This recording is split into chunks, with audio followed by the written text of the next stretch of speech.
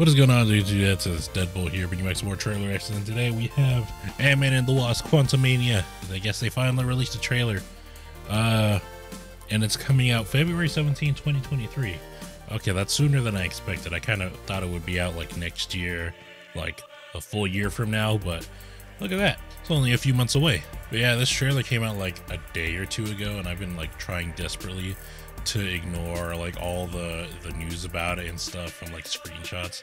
I've only seen one, and I think it was of Kang like standing above something. I don't know, but let's get into it. Let's see what this is about. I used to ask myself a lot of questions. Scott, you're at ex-con. How are you an Avenger? That doesn't make sense. But everywhere I go, people tell me the same thing. Oh, they're actually together now. People still need help, Dad. That's why we made this. Oh yeah, they changed her actor. Satellite for deep space, but Quanta. Wait a minute. You're sending a signal down to the quantum realm. Turn it off. Now. I don't know why she didn't just turn it off.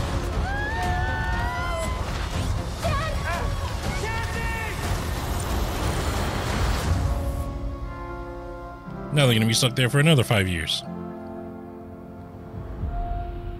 Oh damn. Where are we? That's very visually appealing to me. I don't know. What the hell? What is that? It's a secret universe beneath ours. Do they have their suits? What are you so afraid I guess not. There's something I never told you. There's an actual civilization there. That's pretty cool. This place. Oh. It isn't what you think. That's what I saw.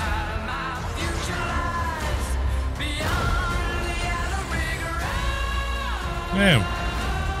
I can get you home. And give you more time. Ooh, somebody's gonna die. If you help me.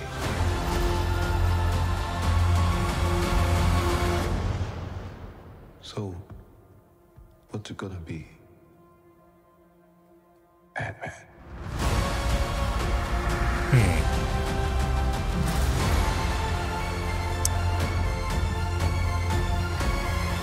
That's it. Okay. Who do you think?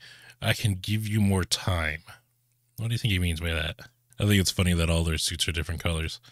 But, ooh, that's a really good picture right there. All right, he looks pretty accurate. I'm guessing he's not blue. It's just because, like, you know, he shows up over here. It's just, like, light reflecting off of, like, a visor thing that he has that makes him look blue. They're still not going full, all right, comic booky. You're blue. You're a blue person. See, they put Janet Van Dyne and Hank Pym here when he says I can give you more time to like insinuate that they might be the ones that die, which, you know, they very well might be, but I feel like that would be too on the nose. Like the old people, yeah, they die, you know, the mentor figures. Oh man, he's fucked up. But I don't think Paul Rudd, or I don't think Ant-Man, like his character is done, you know? Like, especially this character. I just think it's too soon to kill off his character already, you know? I mean, I know there is another Ant-Man that takes up the mantle after Scott Lang, but well, I mean, they are setting up Ant-Girl over here. So who knows?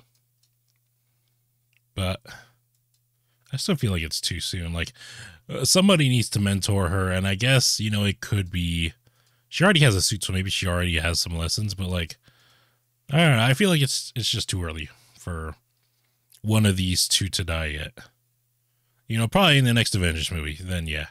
And also, he's kind of a joke character. Like, he's not a joke character, but he's a very like comic relief character. So I feel like killing a comic relief character like Ant-Man wouldn't really have an emotional impact. It would just be like, ah, that sucks. You know, like the funny guy's dead. God damn it, you know. But to me, all the Ant-Man films have been, you know, pretty like average. You know, I had fun with the first one and I had fun with the second one.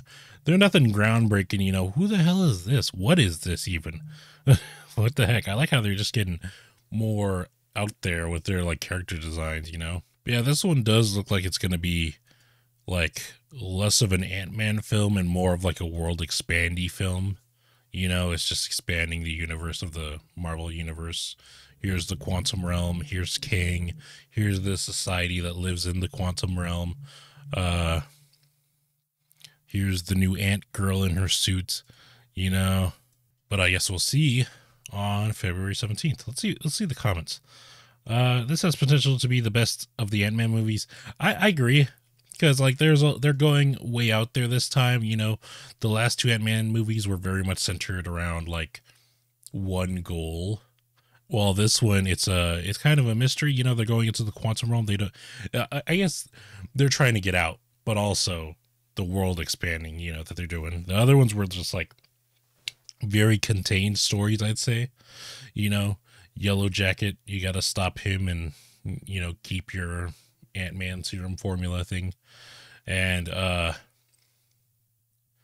second one, Ghost, you know, they're trying to stop her and all that. And they have a, you know, fun kooky shenanigans and on the way. It's like a fun adventure, you know.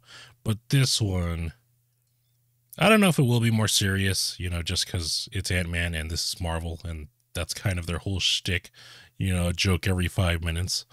But it definitely looks like it's a wider scope than the last two Ant-Man movies. It's kind of like the Captain America like trilogy. It's like the first two are solo movies, and then the third one is a freaking Avengers movie.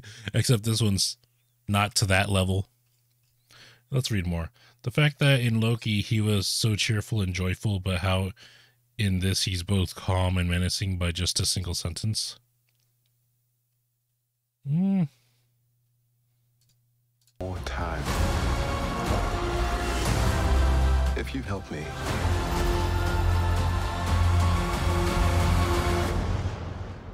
So, what's it gonna be?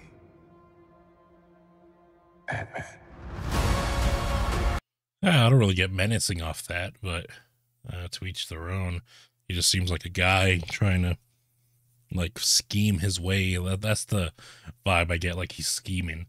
I love how vastly different. I mean, yeah, I guess that's true. He is very different than He Who Remains to this Kang, but like that's because that dude was fucking insane. Like and not insane like the Joker. I mean, just like he should probably be in a mental hospital. Like this dude was having like a breakdown, it seemed like the whole time. He was just smiling through it. When Thanos came out and said, "You thought you could get rid of me? Get ready for some Quantumania," that literally sent chills down my back. Oh my god. I think I saw Mudahar post something on Twitter. He was like, "Oh, the Grand Theft Auto 6 trailer looked great."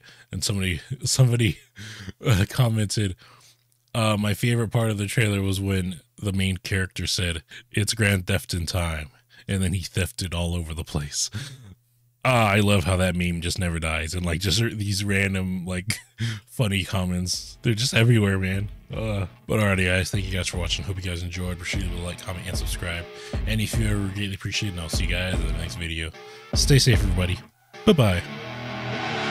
I see her rolling up, Uber black Cadillac, high heel boots and a sexy body full of tats. Baby's bad, oh baby's hella bad. After her there ain't no coming back. Wanna take a run at that. I think she's feeling me, turn it up a few degrees. My imagination of her body gets the best of me. Oh gosh, she's such a tease, bitten lips, bruised knees. I'm addicted to her, need her touching me. Cause she got a bad little waist, and we tearing down this place off the liquor that we chase. Got some egos to the face, baby, I don't need